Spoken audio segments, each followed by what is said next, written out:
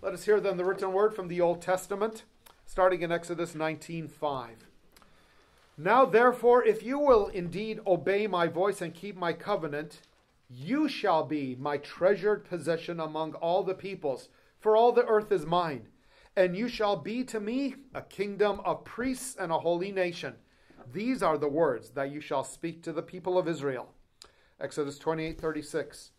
You shall make a plate of pure gold and engrave on it, like the engraving of a signet, holy to Yahweh. Leviticus 21:10 through 15. The priest who is chief among his brothers, on whose head the anointing oil is poured, and who has been consecrated to wear the garments, shall not let the hair of his head hang loose, nor tear his clothes. He shall not go into any dead bodies, nor make himself unclean, even for his father or his mother. He shall not go out of the sanctuary, lest he profane the sanctuary of his God. For the consecration of the anointing oil of his God is on him. I am the Lord. And he shall take a wife in her virginity. A widow or a divorced woman, or a woman who has been defiled, or a prostitute, these he shall not marry. But he shall take as his wife a virgin from his own people, that he may not profane his offspring among his people, for I am the Lord who sanctifies him. From the New Testament, 2 Corinthians 5:20. Therefore, we are ambassadors for Christ, God making his appeal through us. We implore you on behalf of Christ, be reconciled to God. 1 Timothy 3:1 through 13. The saying is trustworthy. If anyone aspires to the office of overseer, he desires a noble task. Therefore an overseer must be above reproach, the husband of one wife, sober-minded, self-controlled, respectable, hospitable, able to teach, not a drunkard, not violent but gentle, not quarrelsome, not a lover of money. He must manage his own household well with all dignity, keeping his children submissive. For if someone does not know how to manage his own household, how will he care for God's church? He must not be a recent convert, or he may become puffed up with conceit and fall into condemnation of the devil. Moreover, he must be well thought of by outsiders, so that he may not fall into disgrace, into the snare of the devil. Deacons likewise must be dignified, not double-tongued, nor addicted to much wine, not greedy for dishonest gain. They must hold the mystery of the faith with a clear conscience, and let them also be tested first. Then let them serve as deacons if they prove themselves blameless. Their wives likewise must be dignified, not slanderers, but sober-minded, faithful in all things. Let deacons each be the husband of one wife, managing their children and their own households well. For those who serve well as deacons gain a good standing for themselves, and also great confidence in the faith that is in Christ Jesus. 1 Timothy 5:17. Let the elders who rule well be considered worthy of double honor, especially those who labor in preaching and teaching. And 1 Peter 2:9. But you are a chosen race, a royal priesthood, a holy nation, a people for his own possession, that you may proclaim the excellencies of him who has called you out of darkness into his marvelous light. So far, God's word. We pray, O Lord, for your Spirit to help us to understand and to know what it means to be members of the church, to be a people who are to be salt and light, but who also have this high calling that the world cannot see or understand, that we are a royal priesthood and a holy nation. Let us also appreciate that we are to live in an ordered manner in the body of Christ, and to have respect for each office, and desire that all men should do their work nobly and for your glory. Amen. Amen. Please be seated. The Christian church is supposed to be founded on Christ the cornerstone and the apostles as the foundation, and then built up as living stones into a living temple where the Spirit of God dwells. It is a royal priesthood and a holy nation that is light to the nations, bringing the blessings of the gospel to all the world. The unfortunate nature of man, however, is to corrupt everything good, to never be satisfied with what God has given.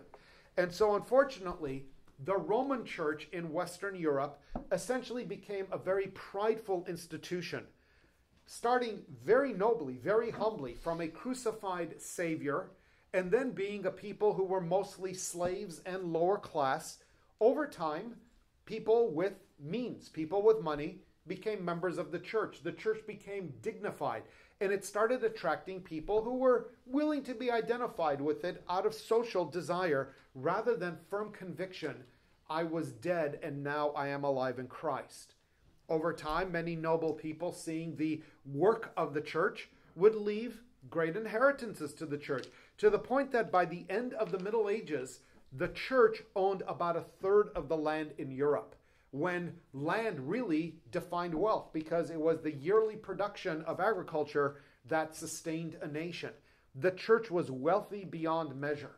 And of course, wherever you have wealth or power, you attract the kind of people that like wealth or power.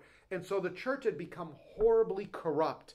And while it was out of a noble and loving desire, people had given these things to the church, unfortunately, it was not used in a loving way, but rather, as I said, it became the treasured possession of this institution, and it attracted the people who loved having that power, and so the church became more progressively corrupt over time. In the midst of this, of course, God kept on raising up faithful men and women. He kept pouring out his Spirit. Many were still hearing the gospel and being saved, however corrupted the gospel was. And among those who were called to priesthood, there were also those who studied the word and took seriously what God said, and the Spirit moved in them.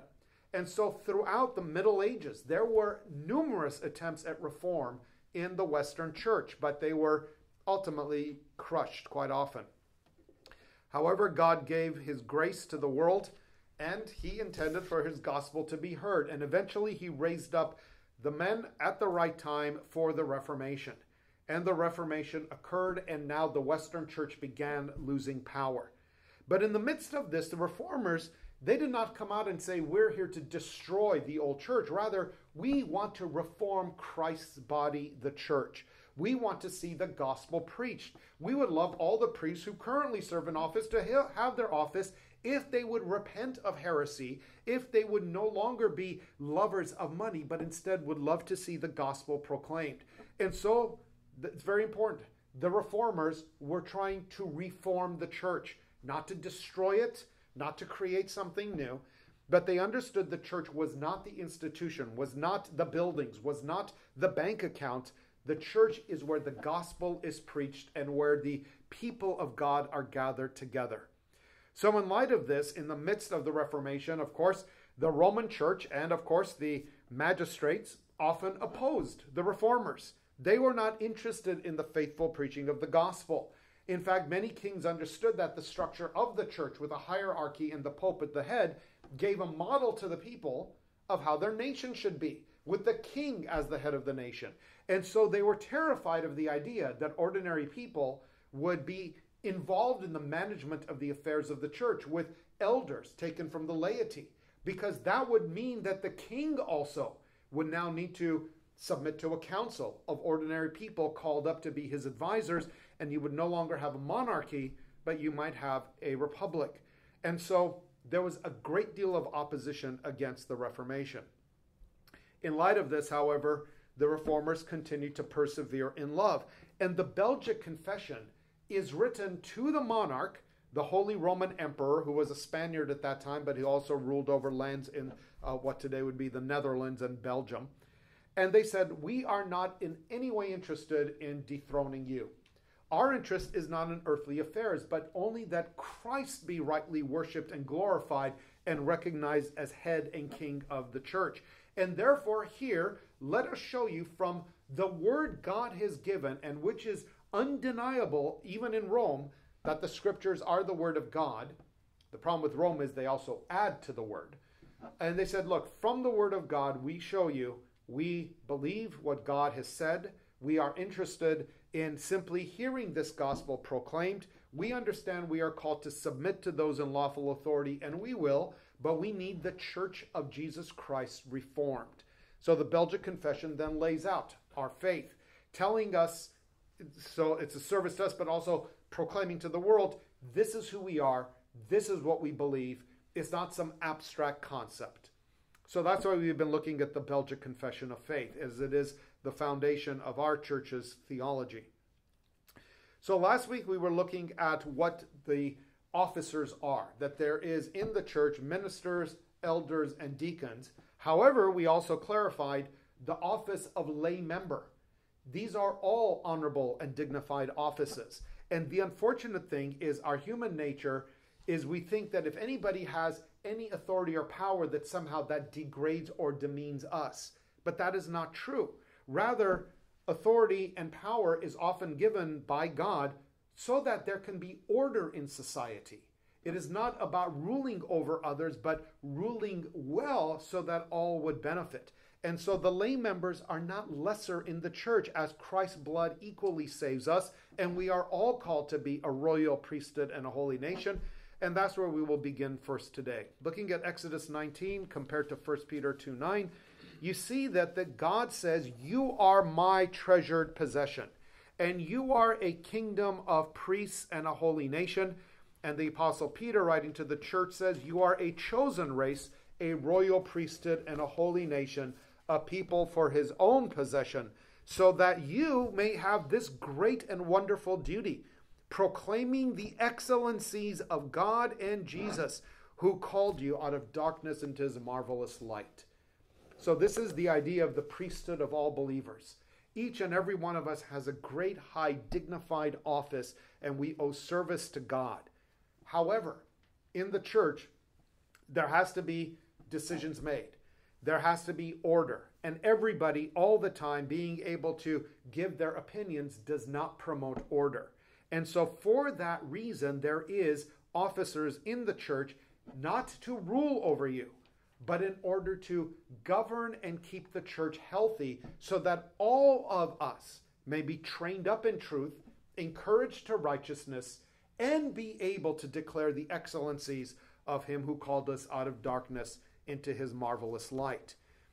Now in the Old Testament, you see the imagery of the office bearers, especially as they point forward to the Lord Jesus Christ. The high priest is marked out separate, and he wears a plate of pure gold. So not gold-plated, as many other things are in the Old Testament, but it is solid gold, which has the declaration on it, "Holy to Yahweh," indicating service. And this high priest is not better than the rest of the Israelites. Going back to Exodus 19, "All of you are my treasured possessions. All of you are a kingdom of priests and a holy nation." But a sacrifice needs to be offered each year on the Day of Atonement. Everybody cannot come up and do that. And so I appoint for you a representative, this high priest. Now some would say, well, why does he get the honor? And of course, that's what Korah's rebellion was all about, was Korah, Dathan, and others rising up and saying, why does Moses and Aaron get to do everything? Aren't we also, according to Exodus 19, a treasured possession and holy? And God says, you are, but I've also given you a station. And understand that as high priest, people only see the high priest having these robes and the ceremony to appoint him and the golden plate. But look at it in Leviticus 21, the cost to his life. He has to die to self. He is not allowed to have an ordinary life anymore. He is not free to mourn the death of his own parents. In a close-knit society where there was an obligation and an expectation that you would mourn and grieve when, a loved one died, especially a father, the high priest must be completely indifferent. His service to God is such, he is not allowed to grieve the death even of his mother or his father. And he therefore, to the world, would seem cold-hearted, but this is his duty. And in a society where everybody else gets to, he is not allowed to express even his own emotion because he's been called to this service.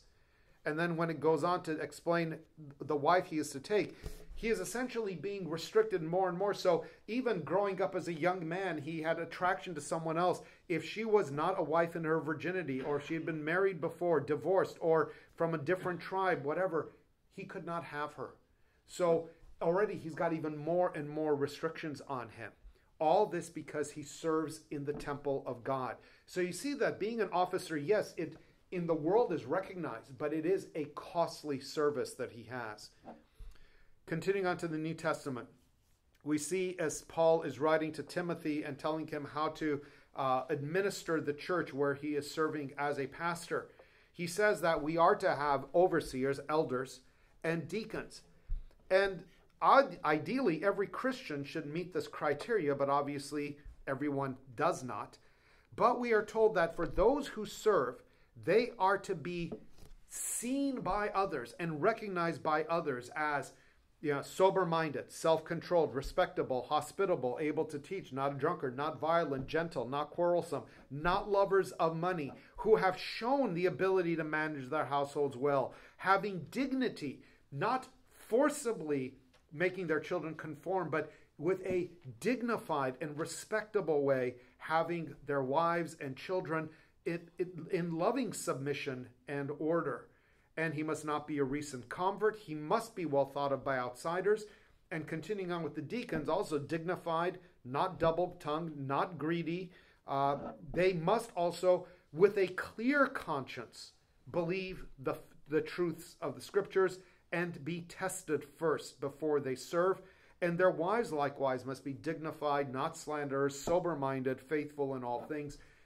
You see then that the officers are indeed members of the church, but they are also to be those who over time have been tested, known to have a faith that truly rests in Christ Jesus, so that they hold their faith without any doubt, with a clear conscience. They have shown this love in such a way that those who know them the best, wives and children, respectfully submit to them and keep an ordered house, and they then manage the church for the glory of God. So that, as Peter says, you as a chosen race and a royal priesthood are able to proclaim the excellencies of God's grace. And for this reason, elders who rule well should be considered worthy of double honor, especially those who labor in preaching and teaching. So it's again not about the value of the man, but about the service that they are providing for the community. And as we'll see in the summary in Article 31, there's a reason for this call to double honor. Number one, we rarely give proper honor to anybody. Our human tendency is to find fault. And you see this anywhere. People that you've never thought of before, who you're perfectly content being friends with or whatever else. But if they get recognized or promoted above you in some way, all of a sudden, your mind goes through all your history with them and you pick out 100 defects that before meant nothing. But the moment that they are elevated or somebody else recognizes them, all of a sudden you see, boy, why? Why? Because you're selfish. Why not me? Why am I not the one receiving it? So this call for double honor is not talking about you being subservient and servile and glorifying such people. It's just reminding you that you actually do need to recognize this is a difficult task. It is necessary to corral, all sorts of people. And again, the church is not bringing in just one type of people, but people from every tribe and tongue and nation, from every social group, and trying to make us all as one body, lovingly serving one another. So in that light, you see now how the Article 31 summarizes the calling of ministers of the church and officers. So number one, we believe that ministers of God's word, the elders and the deacons, so all three offices, they should be chosen to their respective offices by the lawful election by the church, with calling upon the name of the Lord, and in that order which the word of God teaches. So first of all, remember, this is being written at the end of the Middle Ages, in the Reformation, where church officers were quite often people whose families had bought an office for them. After all, remember, the church has the money and the power. And quite often, if you got even a priestly role, but especially if you could get elevated to bishop, all the money that was being given to the church, part of it went through your pockets. And so a family would gather money and then go to a bishop or cardinal and buy an office for a member of their family so that they would be able to have the title. And then, of course, all the tithing that comes in, they get a part of it, they get to distribute it. And now the reformers are saying, no. Rather, the congregation, each local congregation, must choose from among themselves officers according to the standards given by God and elect them and place them in that office. So these are your officers. They are not lords ruling over you. They are your officers whom you've observed and tested, seen their lives, and now you believe they are fit for this labor that needs to be done in the church. Therefore, everyone must take heed not to intrude himself by improper means, but is bound to wait till it shall please God to call him, and be certain and assured that it is of the Lord. So no one can say, I want this office, I will be given this office, or bribe to get that office. The sin used to be called simony or simony, based on Simon, who asked to receive the Holy Spirit for money from Peter. So this was the sin of simony, of buying office. And we're saying absolutely that must never be allowed. And so no one can say, well, I've been here long enough, look at what all I've done, I should have this office. It's like, no, part of this call by God being confirmed is, does the rest of the congregation see it? Do the rest of the people say, yes, we will trust you to administer the things of God in the church? And if the congregation cannot say it, you're not fit for that office. Now, ultimately, if you are the right person, the Lord will move in the hearts of the people. But if you're not, be content that at least you still are part of the royal priesthood and the holy nation. If you recognize the value of being a layman, office is not so treasured anymore, because you realize you're keeping all the dignity that you had as a layman. All you're doing is adding responsibility and accountability. It's not really a good thing to be an officer if you consider you have all the benefits of Christ and eternal life just as laity already. Officers get nothing more. Next, as for the ministers of God's word, they have equally the same power and authority wheresoever they are, as they are all ministers of Christ, and Christ is the only universal bishop and the only head of the church. Obviously, you can see here clearly this is against the papacy. We are saying that there isn't this gradation of, the monks, or first you start with the initiates, then you have the monks, then from them, some of them are selected as priests for local parishes, then you have the bishops over territories, then cardinals over the bishops, and then one cardinal chosen as pope who rules over all. And each one, of course, has, lower and lower authorities as you go along. We're saying no. Christ alone is head of the church, and every local congregation is a member of the universal church, and each minister of any congregation, small or large, young minister or old minister, is a minister of the word, serving under Jesus Christ, having equal authority with every other minister. That means, one, we should call always fit ministers, but the other is that we don't lord it over others. So you don't have this idea of, we're the church here in downtown Los Angeles where we have 5,000 people, so when our minister speaks, you lesser ones out there in the suburbs, you guys had better submit to our teaching. Rather, it is as our Reformed tradition with synods and the presbyteries do it. We gather together, every minister gets the same vote. But there's something else. Every elder gets the same vote. So while a minister has to have extra training, in our case 3 years of seminary, and then usually a year of internship, and then needs to go through a full examination, his vote is the same as each and every elder of the church, whether coming as garbage collectors, painters, whatever it may be. They get a same and equal vote with the ministers. Why? Because it's not about clerics versus laity. It's the chosen people of God ministering the gospel. And while some are called to this additional office and are worthy of honor, as it says, it's only insofar as they fulfill their role in the office, but they're not better and they get nothing special. And so this whole thing of equality among the ministers, but also when we meet in committee, votes equal to the elders, showing that it is the people recognized as the priesthood of believers who rule the church. Do you see that? So we are not, well, pastor said it, we must do it. No, pastor hopefully is faithfully interpreting the word of God, but we won't know until the elders also certify that, yes, indeed, this was rightly exegeted and this is what must be done. And you, the people, are able to then speak to all the officers and say, please prove to me that this is legitimate, because I too am a royal priest in this holy nation of God, and I also must be convinced of these things rather than having it imposed upon me.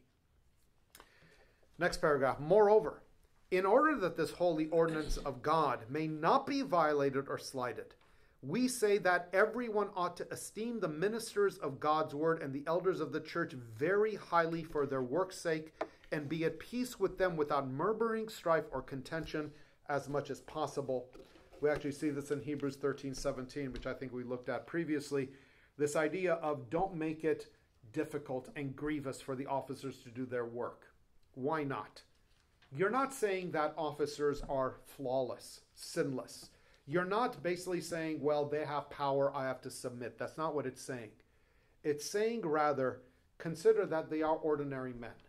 They are here to serve with limited experience, limited knowledge, and with people who are stubborn and not the most cooperative. They cannot make a perfect church. There will not be a perfect church. And the reason for that is the ministers are flawed, the elders are flawed, and the people are flawed. So be patient and tolerant as we work together. So when someone says, well, you guys aren't a real church, I know there's hypocrites there, everybody doesn't do everything they're supposed to do. And the answer is, can you show me a single institution in the world that everybody does what they're supposed to do? Even in something as small and limited and deliberate as a marriage, where husband and wife reject all others, have every opportunity to find someone else and not be married, but they choose to get married to one another. Do they have perfect harmony? How much more when we call to people from everywhere to gather together? So we need to learn to live together peaceably without murmuring, strife, or contention, not because we are servile and we glorify the officers, but because we understand this is an imperfect, unglorified world and we need to live together. But we do believe these men have been called and raised up to office and should be respected for that. And that means sometimes where we meet, when we meet, how many hours we meet, who gets, where do we supply missions or whatever. It may not be exactly what you're convinced of. The question is it at least biblically sound? So perhaps you had a real heart for our church to plant in downtown LA. There's a lot of poor people there. There's a lot of needs there. But instead, we planted in Ventura. Do you then say, well, this isn't a true church because you did not focus where I said? Or do you say, well, the church is looking out to plant churches. And while this time it did not go where I prioritized, but we are doing the work. So you see the difference. On the one hand, my specific was rejected. I reject the church. The officers are all fools. Or the other is, it's not a perfect world. Decision needs to be made, and at least this is a sound, God-honoring decision, even if it's not exactly what I wanted. That's what it means to live peaceably, not to submit and say, everything you guys did was right, but to say, at least what you did was within the Word of God, and I understand it's not perfect, and can we, in the future, look towards doing whatever else it may be?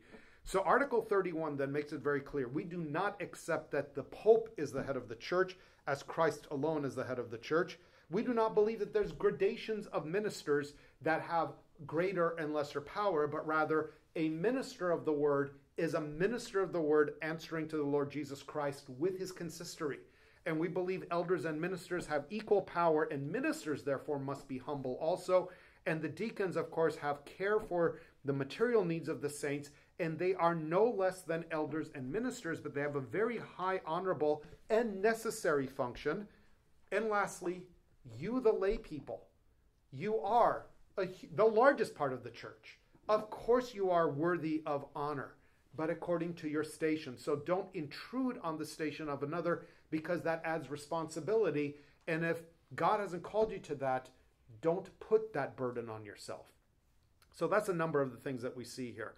So the important thing that I want you to take away from this, yes, indeed, regardless of the office anyone serves in, you are indeed a kingdom of priests and a holy nation, the treasured possession of God. And you and I equally have a duty to proclaim the excellencies of him who called you out of darkness into his marvelous light. Even if your specific call is not to be minister of word and sacrament, you have neighbors, you have friends, you have family to whom you can proclaim these things. And as we saw earlier, that loving even our enemies testifies to the reality of the Spirit's work in us. And that's a burden that is already overwhelming to each and every one of us, let alone adding the additional responsibilities of office. It's nothing to be coveted ultimately. Rather, let us be content with wherever the Lord has placed us, and let us devote ourselves to the fullest abilities that we have been given to do this work, and ultimately leave it to the Spirit of God for all things to be done well. Let's pray. Our God, we are thankful to you for the calling we have received and for your testimony and proclamation that we are a treasured possession. May this indeed be the great joy in our hearts, so that we will not be jealous or envious of others, but instead be content in our role and calling, as we've already received the greatest gift, that we belong to you and we've been purchased by the blood of Christ Jesus. And we ask, O Lord, that you will grant to our congregation, but to all faithful churches, faithful men to be willing to serve in office and to love the sheep and to do good, seeing that spiritual and material needs are met, and that all of us encourage one another to love and good works. So we thank you, Lord, that you have granted your church through all these trials for many ages to persevere, and we ask we will do our part for this short time that we are here on the earth. Amen. Well, then let us continue by singing Psalm 16, Preserve Me, O my God. And you see in there both a confidence that God has granted messengers, officers that we should turn to, knowing that this means ultimately we will not be left in the grave but raised up. So let us stand and sing, Preserve Me, O my God.